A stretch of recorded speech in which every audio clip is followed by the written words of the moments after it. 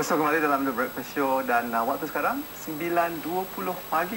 Good morning on a Friday morning, 6 February 2009. Now, Henri Matisse once said that drawing is above all a means of expressing intimate feelings and moods. And my next guest actually believes in just that. And in fact, I quote her, I believe only voices from the heart will convey our inner language of imagery.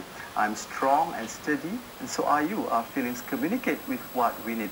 Therefore, images express what words cannot describe, and visual journaling record the nuances of life's experiences.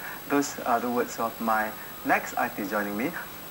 Next guest, rather, and she's an artist, Rina. Painting, I've been influenced by things surrounding. I paint nature as well, but those are well composed into semi-abstract arts. Most of my paintings are based on nature, so it's more into a transcendence feelings.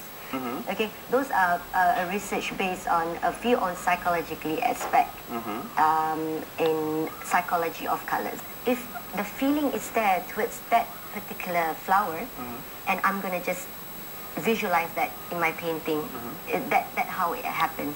So that thing actually, that the rose, I think it's not for romance at all. It's like something scary. It's quite scary. Yeah, it's mythical. Well, all fairy tales actually sometimes really scary. Exactly. For a lot of children. Yep.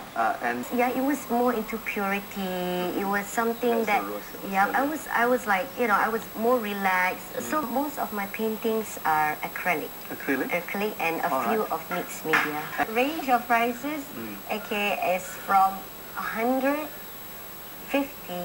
to 10,000. Yeah. 150 ringgit to 10,000. Yeah. So that's really something for everybody. It's cheap.